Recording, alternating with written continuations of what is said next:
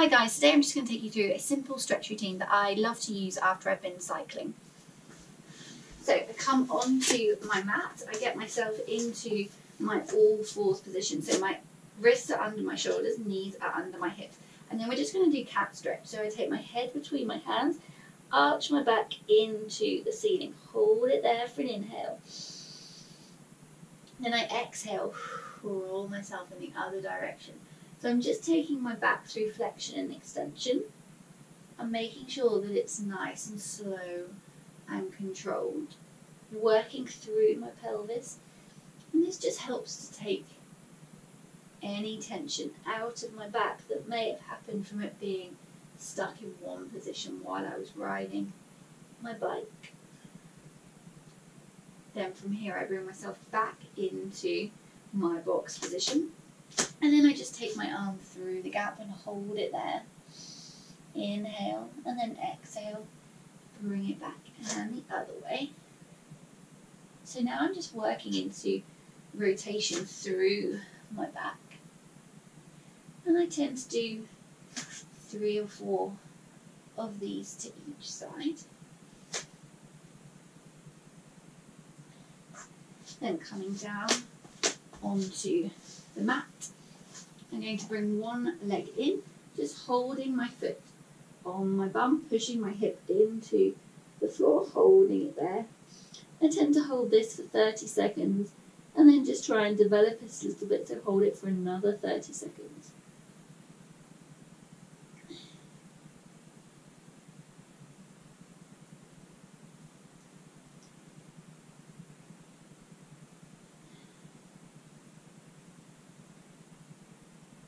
And the other leg.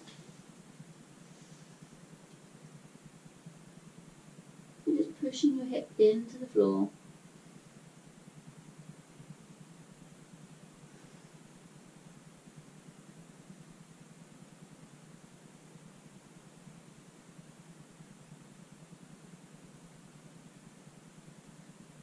So this just stretches out through that quad, and you can use the floor to kind of help you get a bit of a deeper stretch.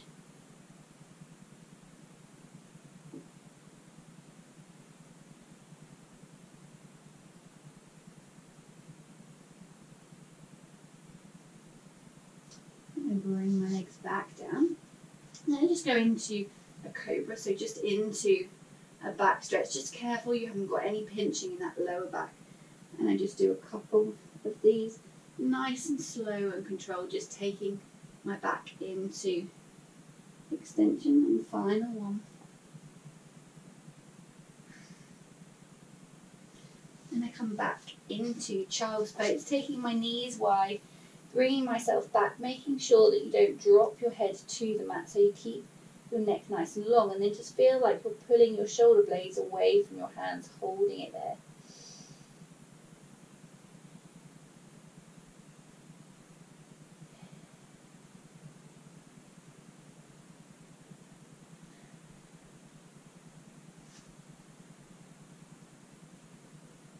Then I take my hands out to the left.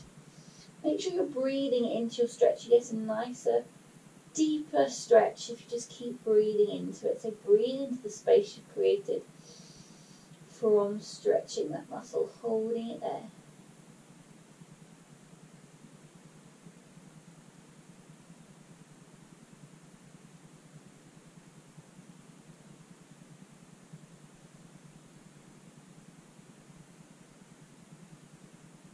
Bring my arms back to the middle and round to the right hand side.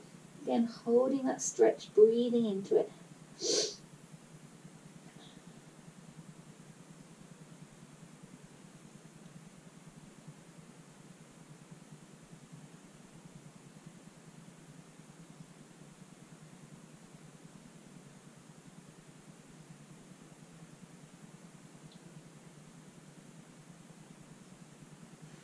Coming back to the middle, and then grabbing a band, but if you don't have a band, you could always grab a pair of thick tights or a tie, makes a perfect band.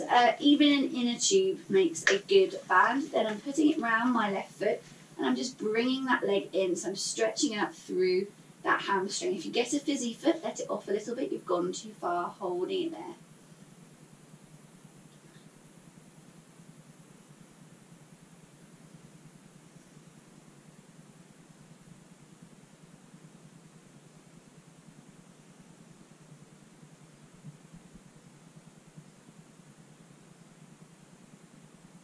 And pointing your toe at your face, if you can bring it a little bit closer, just developing that stretch.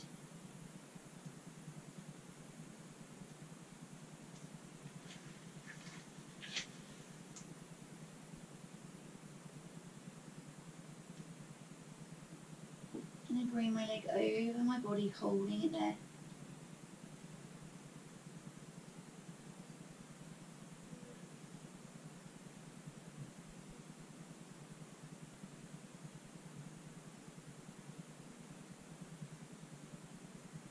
And letting that leg fall out to the side, making sure your opposite hip stays on the floor, so you're not rolling away from it. Keep your hips on the floor.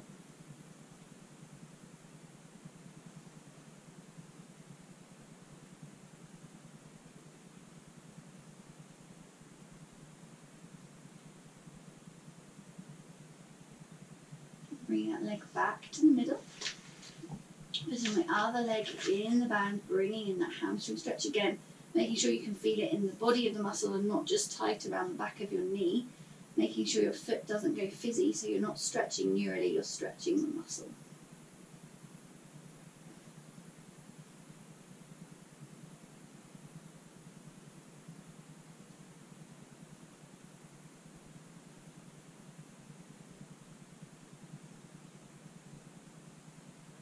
Pointing your toe at your face, bring it a little bit closer.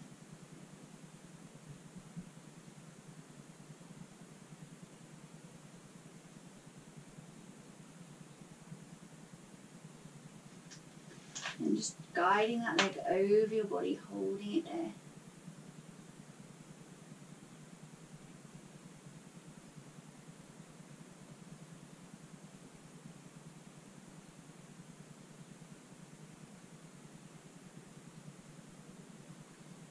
Back to the middle, put the band into your opposite hand, let that leg fall out to the side. Again, careful that hip doesn't come off the floor.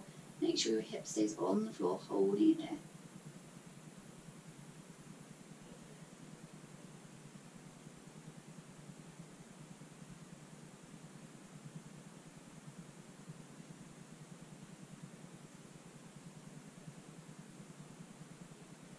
And bringing that leg back to the middle.